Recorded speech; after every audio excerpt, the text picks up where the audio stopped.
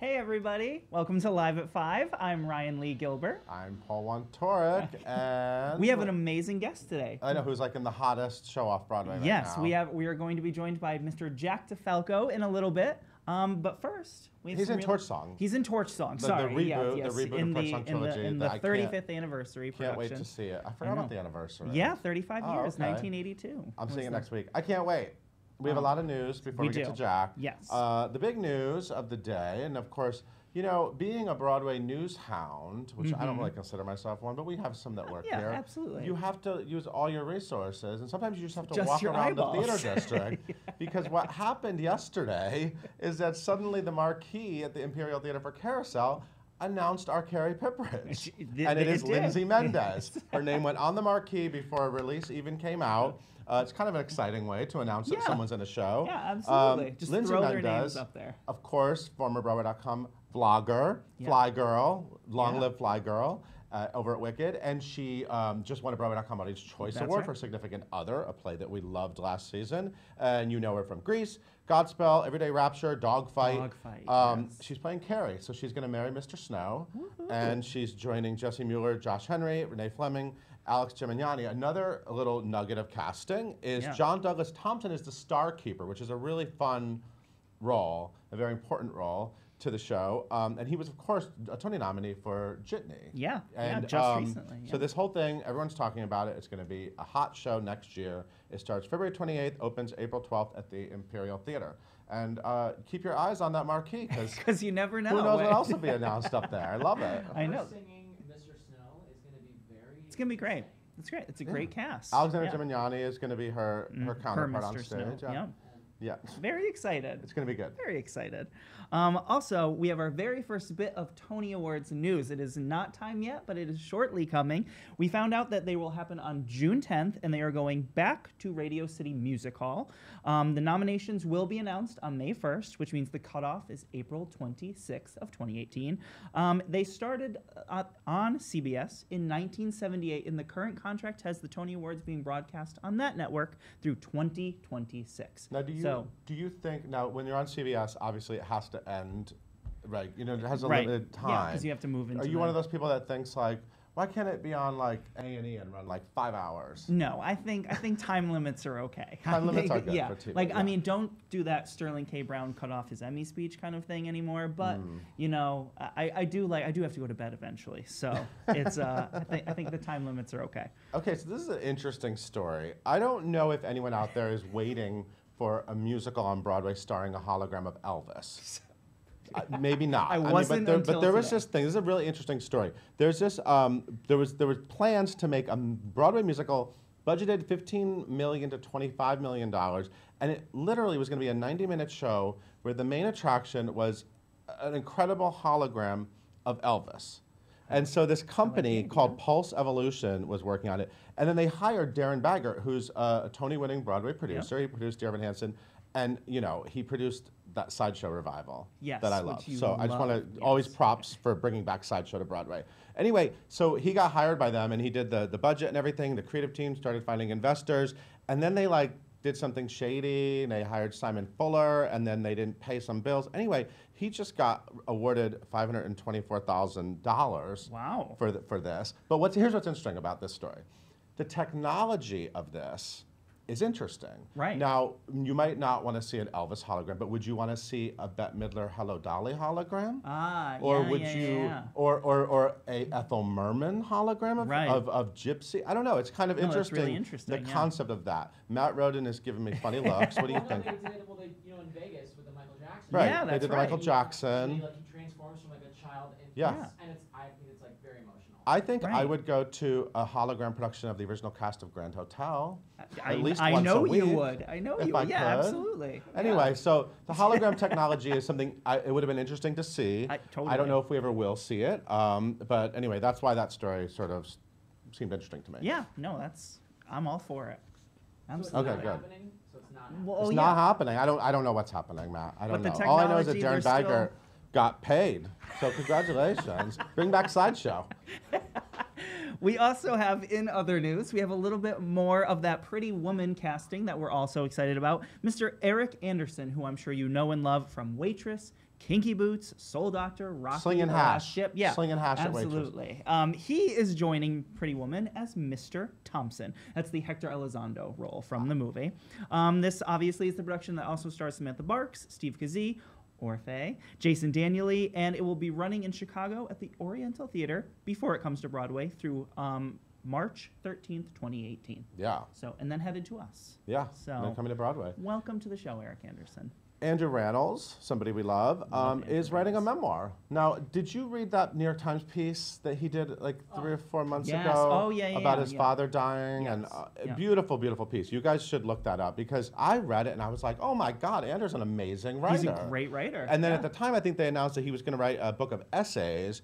Well, now he's writing a memoir. So I don't know if this is in lieu of the book of essays or what it is, but it's going to be about growing up gay in Nebraska, all his struggles when he first came to New York, of, sort of launching his career. Of course, you know him from the Book of Mormon, Girls, Falsettos, Hedwig, Hamilton, so many great things. Yeah. I can't wait to read this book. I love it when he goes on talk shows and talks he's- about yeah. like for being from Nebraska. He's so and eloquent yeah, and charming absolutely. and a great writer. I can't And wait. look up that essay if you haven't read it. Yeah. It's really great. I'm pre-ordering on Amazon. Kathleen Turner is God, everyone. Yes. An Act of God is going to be playing at the George Street Playhouse in New Jersey, and Kathleen Turner will be playing the Lord Almighty. This is the David Javerbaum play that was on Broadway. It's directed by David Saint, and it'll be playing November 28th through December 23rd at the George Street Playhouse. And this is the role that was played originally by Jim Parsons, and then Sean Hayes took over the role when it came back to Broadway, and now Kathleen Turner. So yeah, God is No, a, I know a woman woman. I started think on this is the Broadway, first but time I think a of woman. all the amazing women that could do it. Absolutely. Bette I Midler. love this show. I think it's a show that plays so well. I would love it if it came back all the time. I Would will you always watch go a see it. hologram of Ethel Merman doing it? Yes. Do an act of God. Yes. Sure. Absolutely. Also on the site, Mr. Matt Roden, the voice behind the cameras, did a great red carpet challenge at It's the time so in the funny. Conways opening, great. really testing everyone's knowledge of time zones, which is hilarious It's because so good. does anyone really know anything other than the time zone between New York and California? No. 3 hours. That's what I know. That's all I know. Sometimes London, sometimes 5, sometimes 6. I've heard I it's get 6. confused. I always think I don't know. 6. Sometimes I think it changes. So that's on the site. Watch that video. like the island There of are Lost. photos of the Color Purple tour. Yes, we had the exclusive Oh, on those. exclusive. Yeah, There you absolutely. go. So they're beautiful. Miss Betsy Wolfe of Waitress is our latest character study. That great series you guys all love. And by the way, speaking of Waitress, happy first show to Mr. John Cullum, Yes. who joins the cast of Congrats, Waitress sir. tonight as Joe.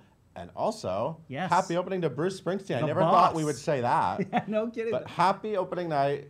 He's 1 block away, so you know what? I'm not going to walk home that way because it's going to be packed. It's going to be mad. It's going to be a madhouse.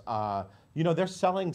They have separate souvenir merchandise stands in the alleyway around from the theater. I get it. So you can buy. Actually, you can go buy a shirt and tell And your just friends tell you saw everyone it. you saw You don't have to go inside the theater to buy a shirt. That's what we all here have to do. So, so that sounds like a plan. Anyway, so happy opening, Bruce. I know you're watching. Congrats, sir. So who's going to be here when we come So back? when we come back, we'll be joined by Torch song star Jack DiFalco. We'll see you in a bit.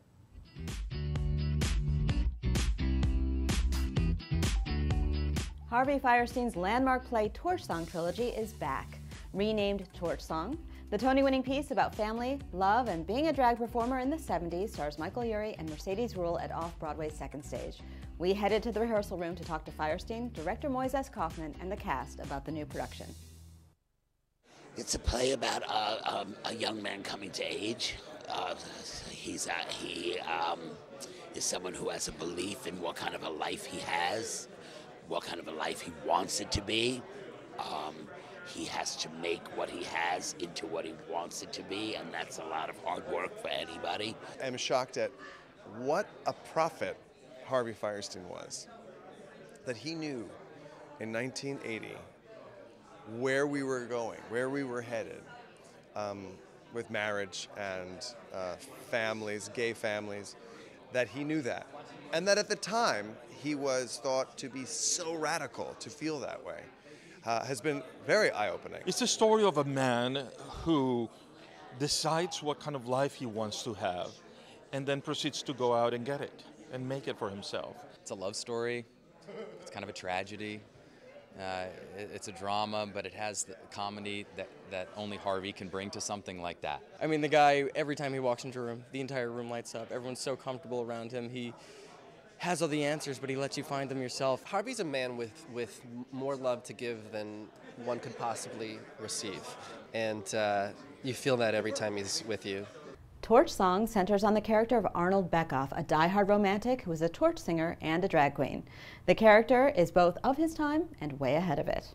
Arnold, my character, is a drag queen. A drag queen in 1975. Not a 2017 RuPaul drag queen.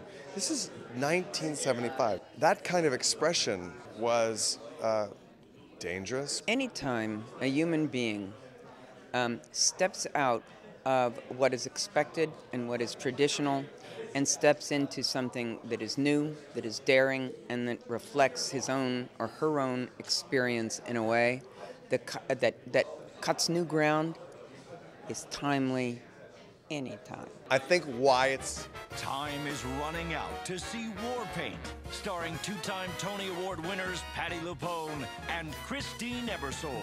Now through December 30th only. The New York Times says these deliciously paired Broadway legends are knockouts. These are two-star turns for the ages. Don't miss your last chance to see Broadway's once-in-a-lifetime event, War Paint. He is starring as David in Torch Song, playing off-Broadway at the Tony Kaiser Theater. We are joined by Jack DiFalco. Welcome, sir. Well, Look at that you. round of applause in here, right? Standing Studio O. welcome. So first of all, congratulations on this amazing opportunity. You've had an incredible couple of years, like with projects from. I mean, you were on the OA on Netflix, and you've got Mercury Fur. You had Yen. You made your Broadway debut in Marvin's Room, and now you are a part of one of the best pieces of theater.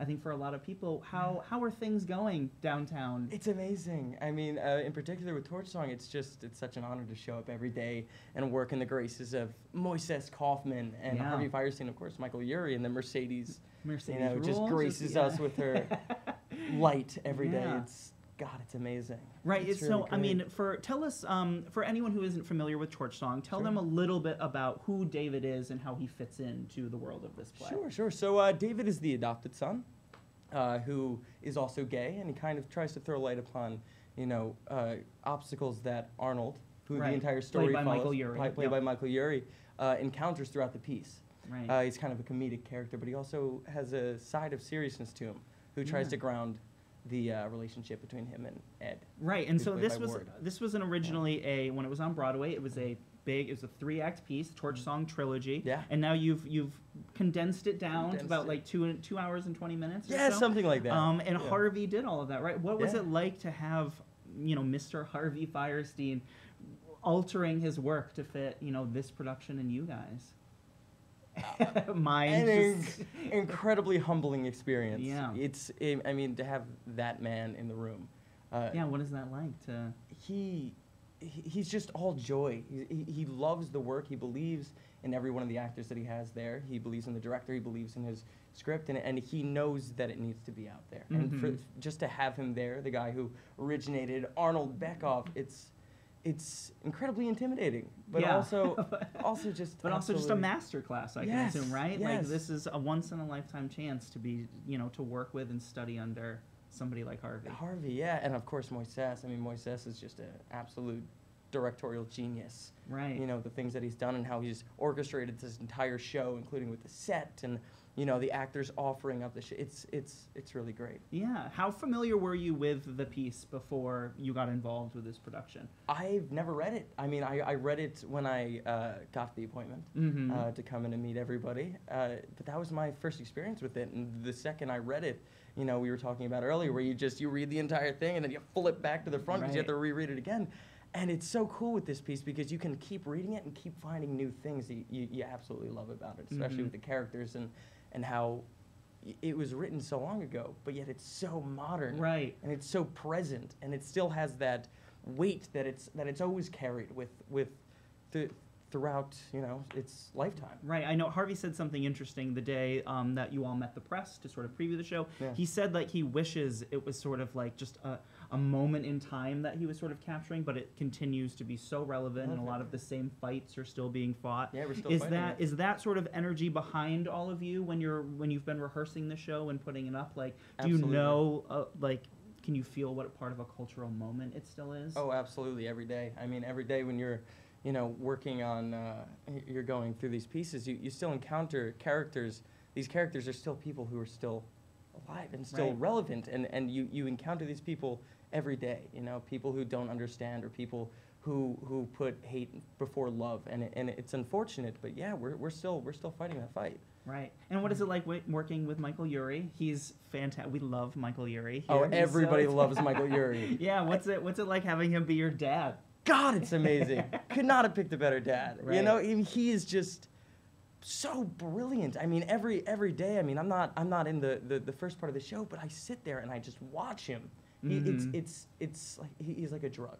He gets up there and he just knows how to present this such a large story to just so many people and really have them connected to it. Yeah. Have that emotional bandage, with them, and I've learned so much just with comedic timing and the physical comedy that he does. Right. That it's not around anymore, and he masters it, and it's so cool to watch someone like that do something different every night, but just land the same beats every second. It's God, do you guys have father-son bonding days? Very much. So we like to go to Red Poke. Okay, Red Poke, absolutely. a little plug for them. Well done. Yes. So yeah, we like to do that. We always go to the rooftop and eat lunch, and we hang out. I mean, now that we're done with rehearsals, we can. Congrats. Thank you. We can actually go and spend some time. I mean, now it's getting colder, but if there's some warmer days, we'll go to the park. Absolutely. No, that's great. I want to talk a little bit about. So you're from Stormville, New York, right? Is that it's up near? I've been to Hopewell Junction. Yes, I think it's right near there. Yeah. Okay, yeah. Yeah. And did you? I think I read somewhere that you didn't really get involved in theater until you were like 10, 11 years old. What sort of prompted you to get interested in this field? So when I was in 5th grade, this is around the time when my father had passed from cancer, and I was looking for more of an outlet. And my music teacher, Mrs. Banda, told me that I should audition for the 5th grade musical, which was the Pied Piper. Oh, okay. And I did it, and I landed the Pied Piper, my first big break. And I did it, and it was just somewhere where I could be free, emotionally liberated from all this crap that I held on to, and it was addicting. It was so just to walk out on stage and be somebody else, take on an entire different story, walk in somebody else's shoes. It really gives you this advantage to be able to look at different facets and justify different things, acting as a craft. It allows you to look at other people and have to justify their actions so that you can make sense of them to yourself, and that was always so fascinating to me. Yeah, and so you made your New York debut in Mercury Fur, right? Yeah. Like that was, but in it seems like every project you've been a part of since then has always been a piece that really sort of pushes an envelope in some sort of way, or is it challenging, forces you to sort of look back? Do you pick those things, or do you audition for those things like seeking that out, or does it just sort of happen to be? I think it's a combination of both. I mean, you can always go to an audition room and really want the part and not get it. But I would never attach myself to something that I really feel like I couldn't commit, and that if I thought there was another actor who could do better, I wouldn't. Right. Gotcha. Yeah. But you enjoy that kind of work that pushes any part that I take on. I try to push the envelope a little bit further, dig a little bit deeper, try to, I want to leave the theater every night being emotionally drained and just a wreck and go home and just. So if you're not exhausted, so if I'm not exhausted, you know you didn't do your and job, needed for a therapy appointment, I am not doing my job. Gotcha. All right. Well then, you've chosen work that would help along. Yes, with that. yes, very much. You made your Broadway debut in Marvin's Room. Yeah. You got to work with Lily Taylor and Janine Garofalo. What was that experience like, having one of them play your mom and the other your aunt? Amazing. Did you just learn from them every day? Yes. I mean, that's another thing I love about theater so much, is that you can go into a room, and it doesn't matter if you're 50, you've been doing it for 50 years, you still walk into a room and you still can learn so much. And you're constantly reminded of that when you're jumping from project to project. You walk into a room with all these different actors, and they all have different approaches, and they all have different studies, and you watch him with Janine and Lily. Lily is one of those actors where she just stares at you and just enters your soul. Yeah. And it's just like you kind of feel invaded, you know, Mhm. and you just immediately feel vulnerable because every actor has those nights where you walk on stage and you're just like, I'm kind of not there, you know. Mhm. I feel a little out of it, but walking on stage with Janine and Lily, they look at you and you're just there. You're Yeah. there with them. You're there in that hospital room. You're there in that small townhouse. You're just immediately transported to that time, and it's just such a blessing and such an Yeah. honor to be able to share that stage with two people who could just do that. Absolutely. You know, it's somewhere where I aspire to be. You Yeah. know? What did the night you made your Broadway debut, when you opened Marvin's Room, what was that night like for you? What was going through your head? How were you feeling? I cried a lot. Yeah. I did. That's I did. totally It was such an understandable. emotional experience for me because since 5th grade, when I found theater, that was my dream. Mhm. That's where I knew what I wanted to do. That's where I wanted to, you know, throw myself and to be standing on a Broadway stage, you know, at 21. Yep.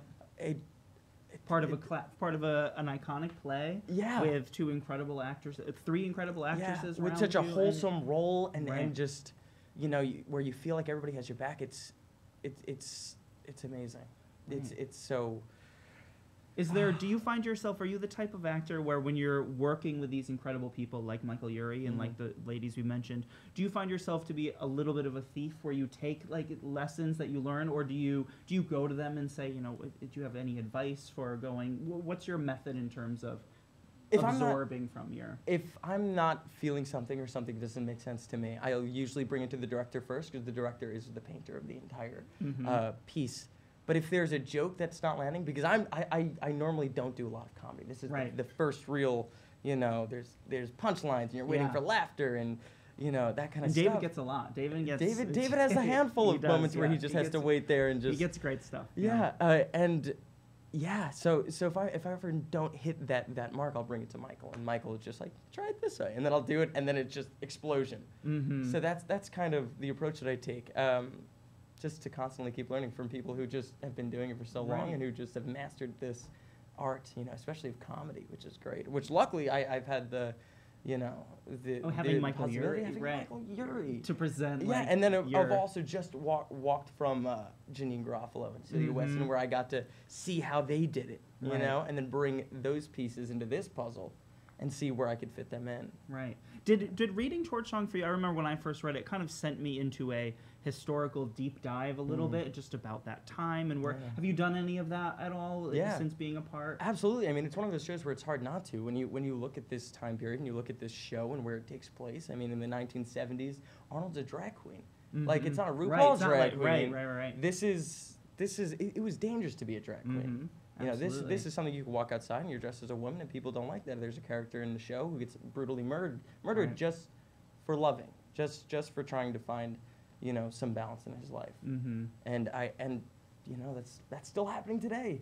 Unfortunately, it's still happening today, but it's still something that you see and you hear, and it's something that hits every single night. I mean, it doesn't matter if you've seen the show as much as I have, or have read the book, or have read the script as much as I have. It still hits you every single time. Right. Very hard. What's something? Is there a part of David that you relate to, or something that he's taught you, or what's been something interesting for you to work on while finding your David? So David is he's a very dark character.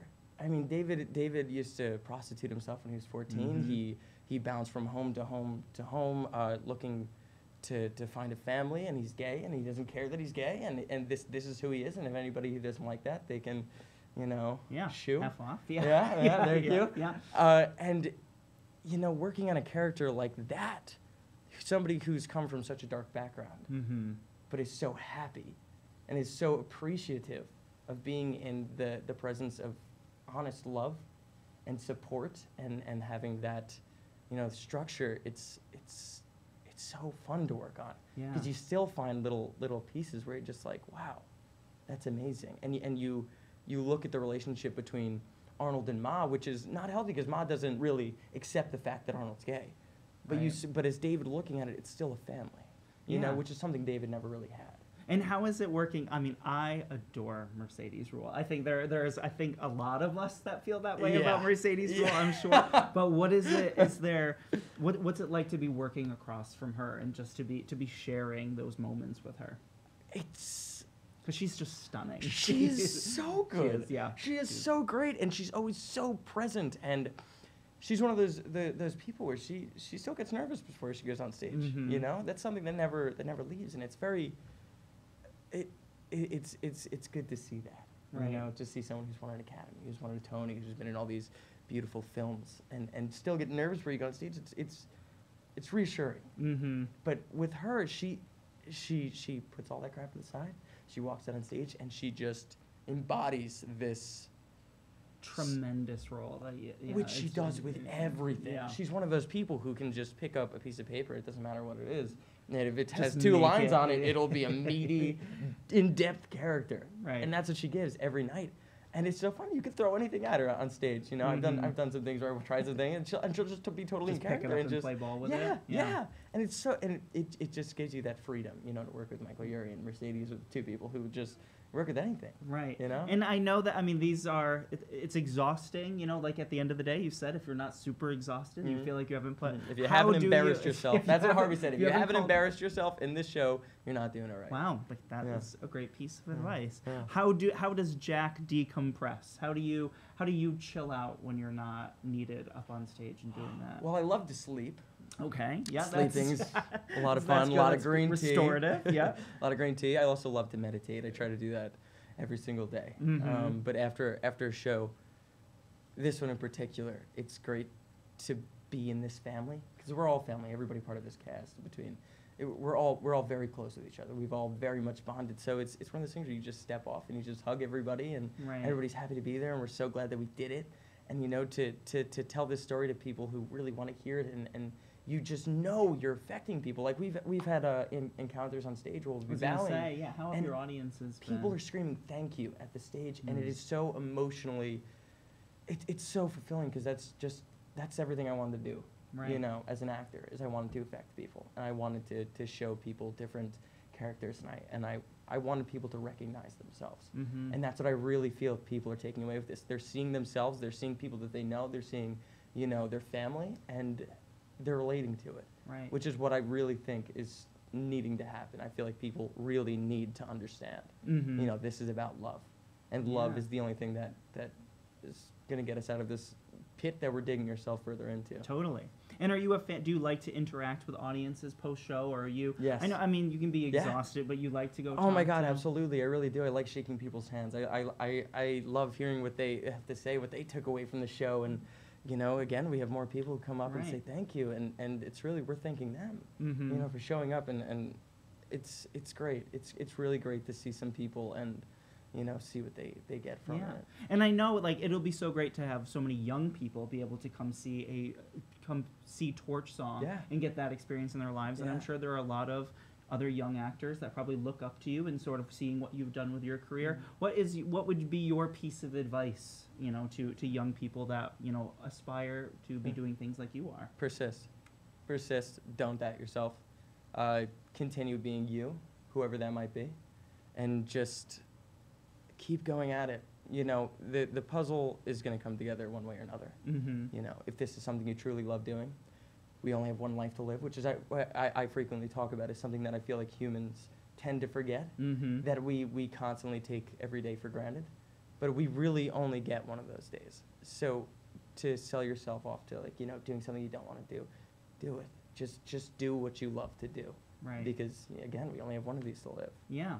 And since that's very sage. And since we're both big Netflix buffs, if you had to Yes. pick one favorite Netflix show, Oh. what would it be? I know it's super hard. A good Netflix show. I mean, because there's There are great so ones. many. I know. I think I do have to put myself in the Stranger Things camp. Stranger I Things, think okay, that's no, where it's I'd a have very to be. fair, I think yeah. I'd have to go there. You know, I mean, there's this one series that just got released that I really liked. What was that? Big Mouth? No, not Oh. Big Mouth. American Vandal. Oh wait, Have you seen so good It with, is with so the dick funny. drawings. It's God, incredible. It's just, and they take themselves so seriously, Yeah. which makes it just that much fun. And so many insanely talented young actors on Yes! that show who are so Yes! convincing. And Yes, yeah. and my buddy Tucker's on that show, and it was Oh, so good. I really? didn't even Oh, know he was yeah. going to be on it. I was like, No. hey, there he is. American And Vandal it's is so- exceptional. Yes. and it's very well written, It's and so I well feel like done. it really captures how schools Yeah, handle like it gets the problems. high school world so well, but then like fitting it in the true crime sort of genre. Yes, So exciting. and they take it so seriously, They which do. is so comedical. It's They so do. great. It's great, and the ending is so good. I know. But I know. do you know what else is perfect and good and has a wonderful ending? Torch Song, which is playing off Broadway at the Tony Kaiser Theater. You guys open on October 19th, right? Yeah. And you'll be able to see it through December 3rd, I Yeah. believe, at the moment. So make sure you get your tickets to see this young man right here and that incredible show. Jack, thank you so much for Thank joining you. us. So happy to have you. Yeah, thank Good you. luck It's with an honor. everything. And Thank you so yeah, much. we'll see you guys tomorrow.